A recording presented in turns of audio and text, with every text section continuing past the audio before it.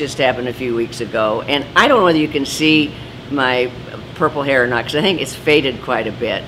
But after a couple of martinis, my daughter, who makes the best martini in the world, after the second one, my little granddaughter, 11 years old, said, "Grandma, let's put some color in your hair." And I said, "Oh, okay.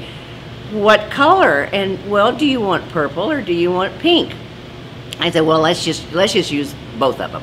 So I went upstairs in the bathroom, sat down, and she proceeded to color my hair. Well, bless her little heart, she did not just glop it all over my head. She just did a few little strands here and then over here, and it was just perfect.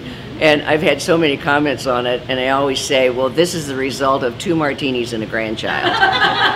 But she was just, I just couldn't, and I got to thinking to myself, what would have happened if I hadn't had the 2 martinis? I mean, how would I have been different? Well, I'll tell you how I would have been different. I would have sat there and I would have said, "Josie, now honey, don't put too much in, and be careful, you know, don't get too much color in there."